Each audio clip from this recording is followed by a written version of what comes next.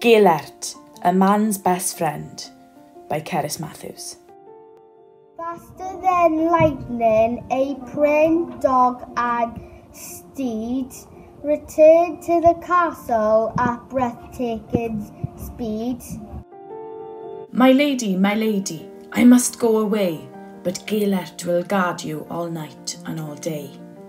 Fine, Suan trills, and their baby boy smiles. They feel quite safe with this hound at their side. While Gelert so gently and quietly creeps, the princess rocks babe till the babe falls asleep. I must go to supper. Stay watchful. Wait here. Let no one disturb him. Let nobody near. But what is that shadow? A beast on the prowl? A hungry black wolf? How he skulks, how he scowls. A wolf in the bedroom, just look at his size, and he's looking at the baby with bloodthirsty eyes. Up, Gelert, up, and they fight and they howl, they slash and they gnash, they gnarl and they growl. They snarl and they bite, and they heave and they roar. The cradle turns over, and the babe's on the floor. Wolf hisses, is so monstrous, so savage, so foul. I'm hungry, where's the baby? I want him right now.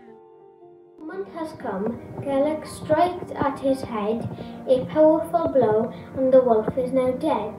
The dog is exhausted, Tywyn the Great returns for his travel, but is he too late?